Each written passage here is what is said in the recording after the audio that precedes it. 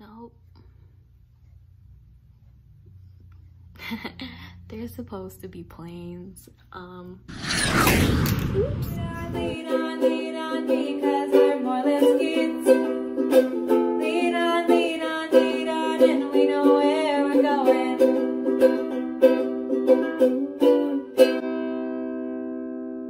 Today, for our STEM activity, we will be making paper airplanes. But before we get started on that, we're going to be talking about our habits and qualities for the week, and they are consider and understand others and caring. So for this STEM activity, you might be wondering how considering and understanding others or caring have anything to do with paper airplanes.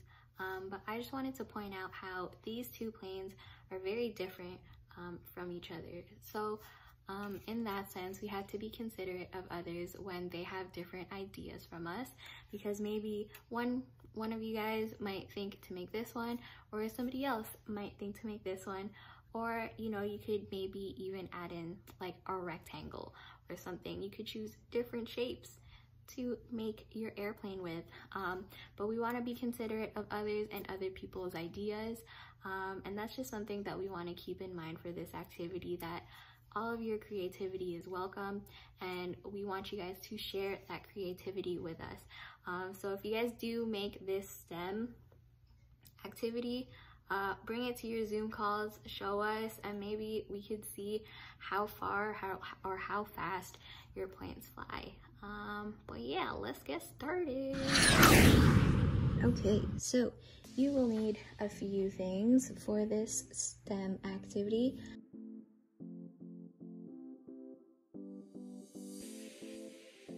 So you can cut a strip like this.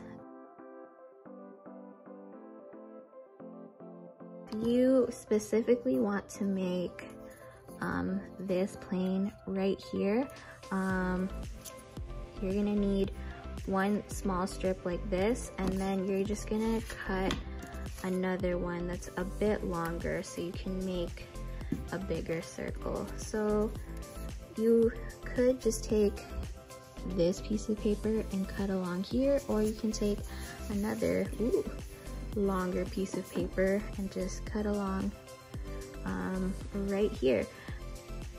Okay, so now I have a bunch of different sizes of strips of paper. I also just have some example circles right here. So the main thing is, again, you want one to be smaller and one to be bigger, so that you can put it onto your straw. Actually, if you wanted to experiment, you could probably see what difference it would make if your two shapes were the same size. But I'll leave that up to you guys if you want to do that. If you want to make something like this specifically, you're just going to take a smaller strip, and then you're gonna roll it just like that.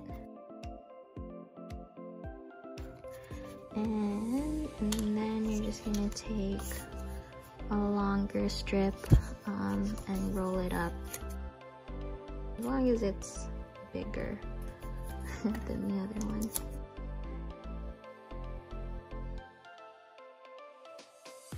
And there you go.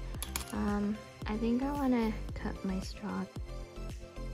It's up to you guys what length of straw that you want to use. But then you're just going to take your two circles and you're going to tape that on as well. Make sure that it's going on straight. And if this is a bit too difficult, if you can't keep your hands steady, you could always ask a parent or a sibling to help you out with this step. But yeah, there you go. That is how, well, one way that we can make a paper airplane.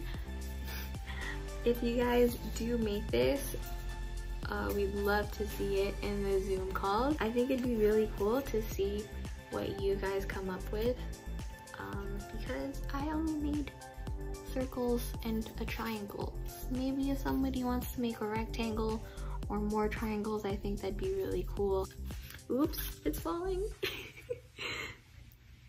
Thank you.